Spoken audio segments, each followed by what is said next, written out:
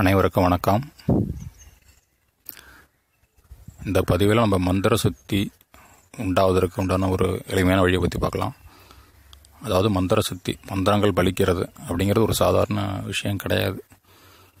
நம்மளுக்கு பார்த்திங்கன்னா ஏதாவது ஒரு மந்திரம் சுத்தி ஆனாலே போதும். நம்ம பல ஆயிரம் மந்திரங்கள் இருக்குமோ, நம்மளுக்கு தேவை ஏதாவது ஒரு மந்திரம் சுத்தி ஆனாலே போதும், நம்ம வாழ்க்கை கண்டிப்பாக மாறும். அந்தளவுக்கு மந்திரங்களுக்கு சக்தி உண்டு. மந்திரங்கள் பலிக்கிறதுங்கிறது அவ்வளோ சாதாரண விஷயம் கிடையாது. அதாவது நல்ல ஒரு தகுதியான குரு விட்டு தீட்சை வாங்கணும். அந்த காலத்தில் கூடவே தங்கியிருந்து நம்பிக்கையான சிஷ்யர்களுக்கு மட்டும்தான் குருங்கிறது தீட்சை கொடுத்தாங்க. இந்த காலத்தில் தீட்சை கொடுக்குற அளவுக்கு ஒரு திறமையான குருலாம் யாரும் கிடையாது. அதனால் நம்ம தெய்வ வழிபாட்டின் மூலமாக இந்த மந்திர சக்திங்கிறது அடையிறதுக்கான வாய்ப்பு தான் இந்த காலத்தில் இருக்குது. நான் இப்போ சொல்ல போகிறது, அதாவது கடவுள் அருளாளர்கள் அந்தந்த தெய்வத்தை வழிபட்டு புகழ்ந்து பாடி அந்த ஒரு சக்தி அவங்க அடைஞ்சிருக்காங்க. அதே பாடல்களை நாமும் படிக்கிறதுனால, பக்தியோடு படிக்கிறதுனால நமக்கு அந்த பலன்கள் கண்டிப்பாக கிடைக்கும். இதுக்கு தேவை ஒரு தூய்மையான பக்தி மட்டும்தான். அந்த மாதிரி ஒரு சக்தி வாய்ந்த ஒரு துதி பாடலை பற்றி இப்போ பார்க்கலாம். துதி பாடல்னோடனே ஒரு ரொம்ப சாதாரணமாக நினைக்க வேண்டாம். நீங்கள் மந்திரங்களுக்கு எந்த அளவுக்கு சக்தி உண்டோ அதே அளவு சக்தி இந்த மாதிரியான துதி பாடல்களுக்கும் உண்டு.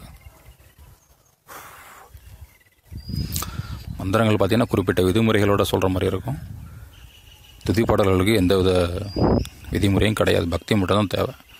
பெருசான விதிமுறைகள்லாம் கிடையாது.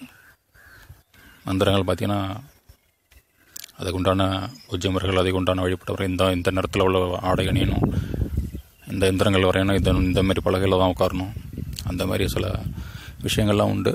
நம்ம தெய்வத்தை புகழ்ந்து பக்தி மார்க்கத்தில் செல்லும்போது இதெல்லாம் தேவையில்லை, பக்தி மட்டும்தான் தேவை. அதேமாதிரி நம்ம பார்க்க போகிறது திருக்கடையூர் அபிராமி. அந்த அபிராமியை பற்றி அபிராமியை பட்டர் அவர் தீவிர அபிராமியுடைய பக்தர். அவர் அந்த அபிராமியை பற்றி புகழ்ந்து பாடி பல விஷயங்களை சாதிச்சிருக்காரு. அவர் அந்த பாடி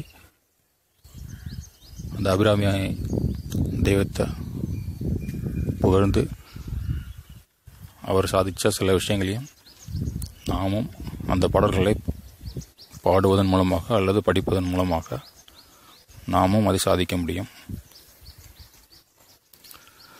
அபிராமி அந்ததியில் இருக்கக்கூடிய மந்திர சித்தி பெற அப்படிங்கிற அந்த பாடல், இந்த பாடலை நம்ம தினமும் 108 முறை திங்கட்கிழமை அல்லது பௌர்ணமி அன்றைக்கி ஆரம்பித்து ஏதாவது ஒரு நிவேதனம், கல்கண்டு அல்லது வாழைப்பழம், ஏதாவது உங்களால் முடிஞ்ச ஏதோ ஒரு நிவேதனம் வச்சிங்கன்னா போதும். அபிராமி அம்மையின் படத்துக்கு முன்னாடி இருந்து, பொதுவாக வடக்கு முகமாக அமர்ந்து சொல்கிறது நல்லது. அந்த மாதிரி இந்த பாடல்கள் தினமும் 108 முறை சொல்லி வந்தோம்னா நமக்கு மந்திரங்கள் பலிக்கும், எல்லா மந்திரங்களும் சித்தியாகும். அதன் பிறகு நம்ம மந்திரங்களை சித்தி பண்ண ஆரம்பித்தோம்னா பலன்கள் உடனடியாக கிடைக்கும். நன்றி, வணக்கம்.